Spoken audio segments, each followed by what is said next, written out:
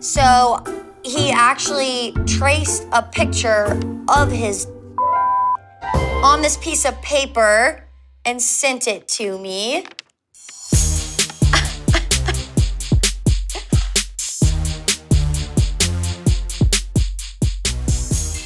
I'm definitely looking forward to being intimate with Haley. I feel like that is a huge thing and that we've been more than ready for that. I was impressed, but it's a bit much. I'm kind of scared. Chris has given me about maybe $60,000. I spent the $60,000 on furniture, car insurance, rent, credit card debt, going to the supermarket, a BMW car. I spent it on things that you need to pay for in order to live, basically. I think maybe I should send her a follow-up message.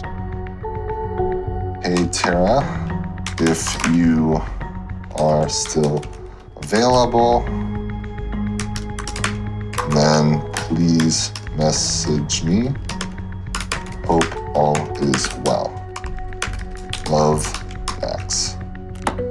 I haven't been stood up since, like, high school.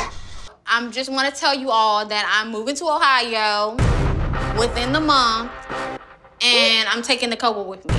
Oh, no. Yeah. No.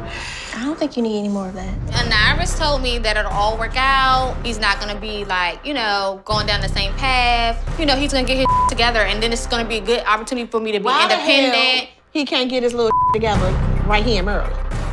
First of all, we don't even know about this Harry dude. I got the P.I. his ass.